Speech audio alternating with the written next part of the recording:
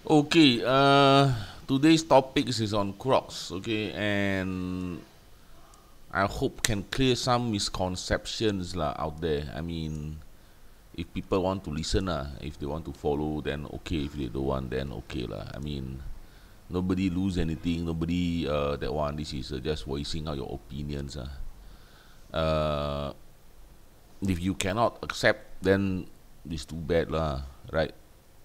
I mean, maybe this channel is not for you, lo, right?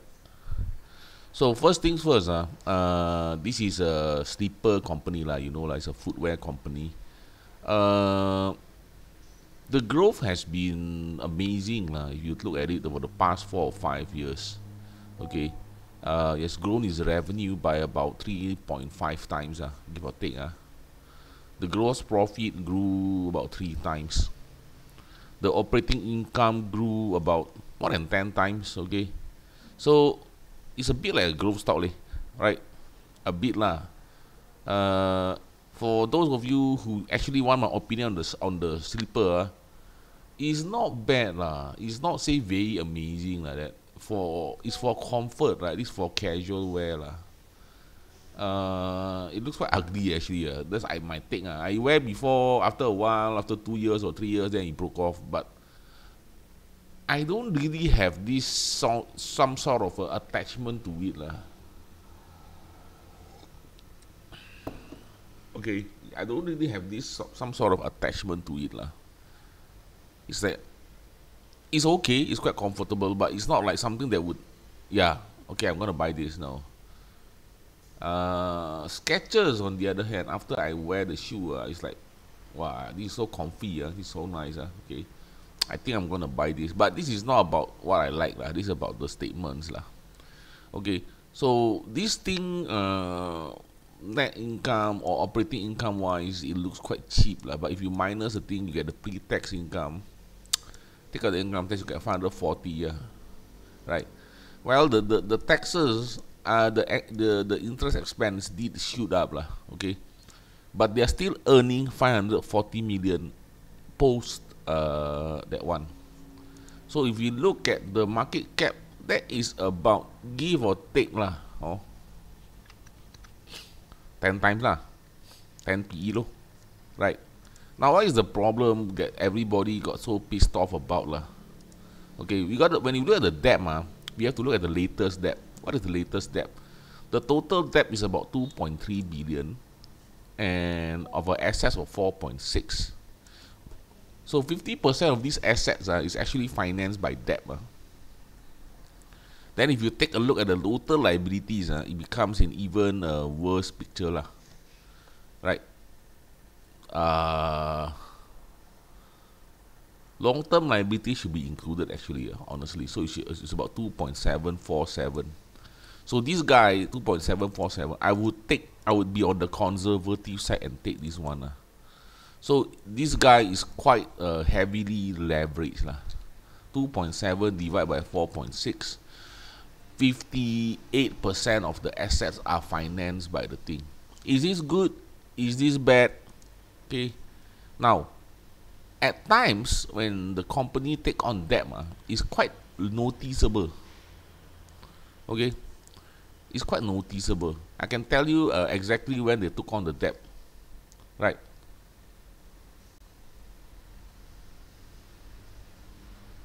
There. Acquisitions, they bought something, 2022. Now, what we want to know is whether this acquisition is accretive or not. Did it result in a better free cash flow number? Okay, after the acquisition. So that one, this one was about, you must add back, okay. So I don't want you all to be confused. Usually you add back this operating. So it's about 157 minus 69. Is it? Yeah, 88. Okay, so this was 88. Okay, now we come back here. This one you must add back also that one. 9.93. Add back 160.21. So it's 170. So yeah, did it grow? Not bad lah. Oh, not bad lah. It grew lah. It grew. But 158 minus 69 compared to 170, almost double lah. So it doubled, right? There's an extra 70 OCF. Okay, got extra 70 OCF for that one. Okay, now for the previous quarter though, it was a bit bigger, extra 150 OCF. Okay, you got to minus this other operating activity. So this is 156. This is about 17 something lah. So got some improvement lah. Okay, but the improvement was more pronounced on the first quarter. Okay, fourth quarter the improvement not so much. You gotta take this minus this. This is changes to working capital. This one can be manipulated. This one also you gotta take this, you minus this. So this is actually 156 only, and this is actually 17 something. 17 something. Yeah, so it's actually worse. It went worse. So if we take a look at this also, minus 69. You want to see the trend, minus 69 plus 158. So this one is 89 here. Okay, fast forward here. This is actually 170. So this is actually good, man. You can see the result is actually quite good starting from here.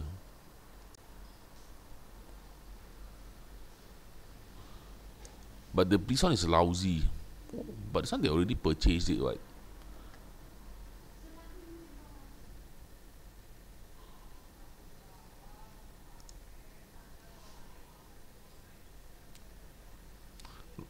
So there's some improvement lah. Oh, there's some improvement. Is it good enough to justify the purchase? We have to see later, 1 year later, right?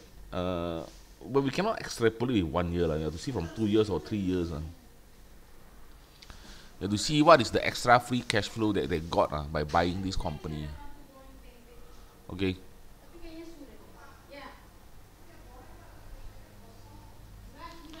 This is about 125. This is about 233. It grew by a bit lah, 70 to 80% lah. Now the capex remain about the same lah, so I wouldn't be bothered to do that one. I'll just use the OCF lah. Even pre-purchase and post-purchase, they remain about the same. Okay, in fact, the capex actually for post-purchase sometimes looks a bit smaller, but it's maybe just my feeling. But yeah. Okay, so yeah, I guess that's all for my that one. So I think it grew lah. This is 174. This is 233, more or less about 34% lah, give or take lah, the growth lah. Oh, this is post-purchase, and it still grew. That's not bad actually. Post-purchase and it still grew. So this is the number post the acquisition and it still grew. So that is not bad lah. It's a 33% growth. So I don't see what's wrong with this company. Okay, and looking at the OCF, I think you can estimate the OCF maybe to be about 156. I think it's about 800 lah, 800 million per year, the FCF lah. I would estimate it like that lah, roughly give or take 800 to 700 lah. Okay, now what's the debt that needed to be paid?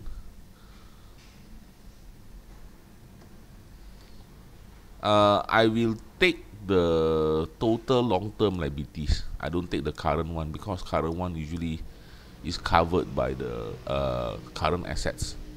So it's 2747. I divide by about maybe just now it's about 700. I will, yeah, 700 lah, I guess.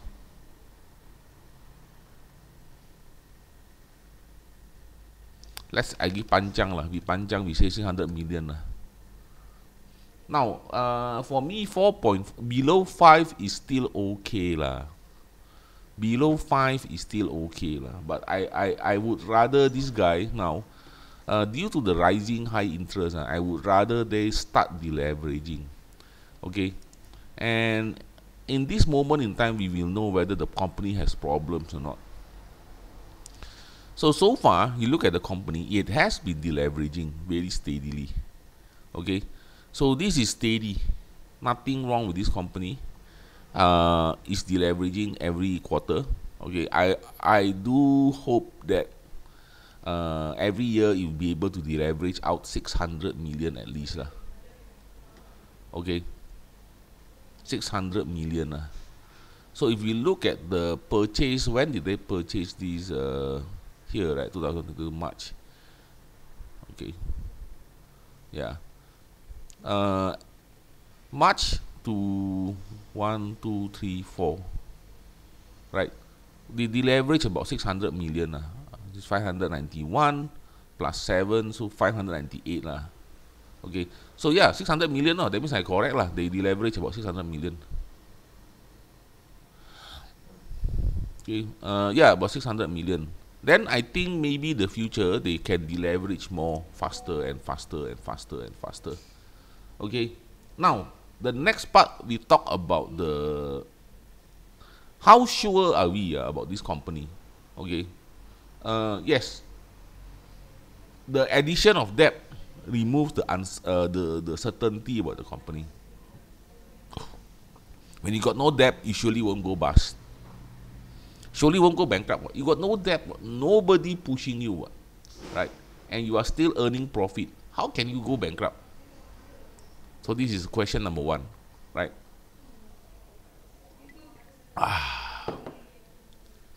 With the debt, you're gonna go bankrupt. Got possibility lah, not will lah. Okay. But a debt that you can pay back in 5 years or 4 years or 3 years or 2 years, that is normal, bro. That is common.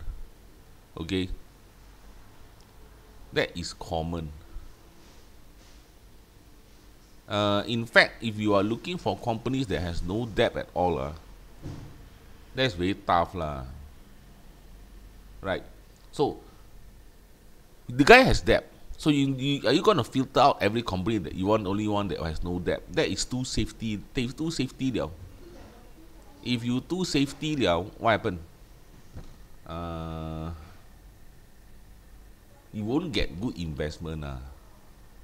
As in, the price that you buy the investment at is very high. Okay. Now I do admit though, I have to admit, but the price for this is not very cheap also. If I estimate a 600 million, okay, divided by 6.6 is about 8.899 market cap to FCA about 9. So it's okay lah. So 1 divided by 0.09,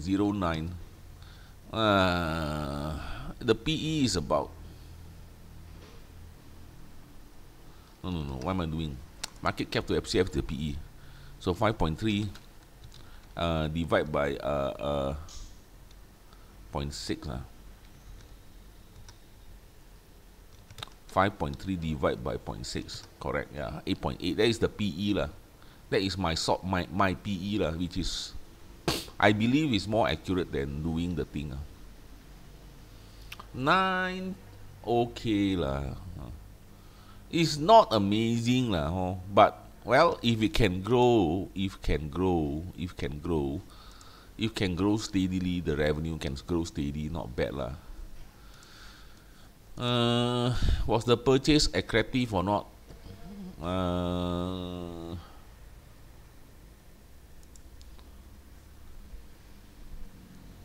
Well, you think about it this way. If they never buy, they won't be able to increase their things so fast, right? But also, if they never buy, they will still be safe, lor, right? They will still be in the safe zone, okay? But after they bought, the gross, the operating profit actually went up. Post pre-tax income actually went up. Okay, so was it a good purchase? I would say, yeah, it was quite a good purchase, lah. Okay, it was quite a good purchase. So if you say good or bad, yeah, good. You have to look at pre-tax. Don't look at net income. Why? Here the net income, they actually added in. There was some net income benefits. Okay. So their net income looks very big. So it's better to look at pre-tax. Okay. For me, I usually look at pre-tax income or operating income. But now because interest has become a very big expense, I would not take, I would not use operating income only. I will take account into that interest expense. So looking at this, was the purchase accretive or not? I think it was quite accretive lah, huh? Right? Take a look at it. The net income actually tripled. So was this a good idea buying this company? Not bad lah. Not bad lah. Okay, not bad. Doesn't mean it's amazing lah, huh? Okay, it remains to be seen whether they can keep up the growth or not. I don't know. Okay, because they just purchased it 2000. They just purchased it recently, right? 2020. Where was it now?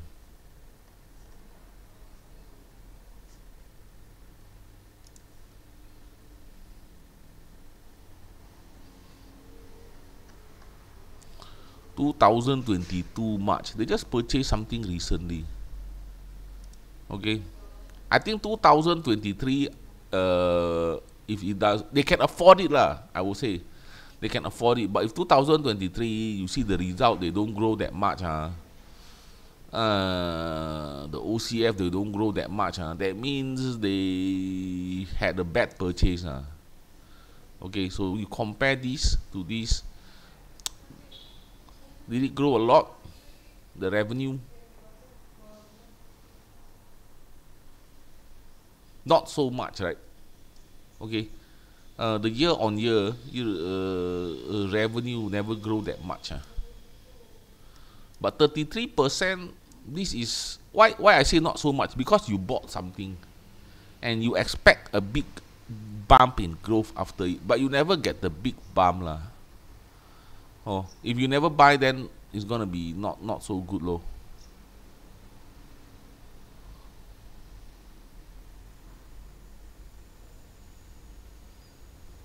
Now, operating income post that one, I think may be heading for some good numbers this year.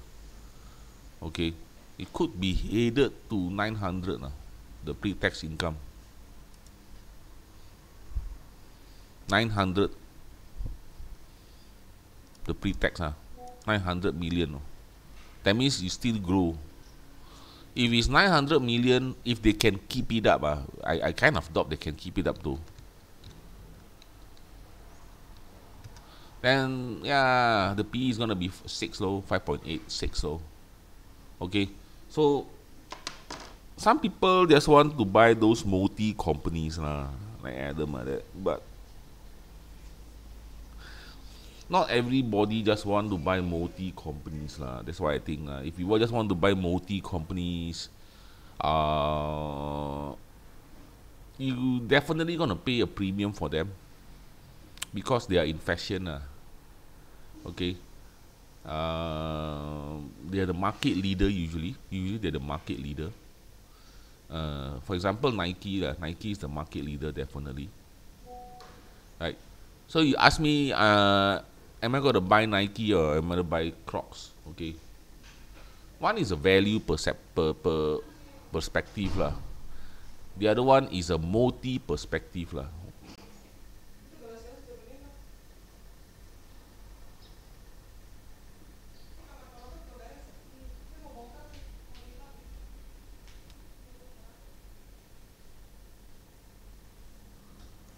I think that's all lah.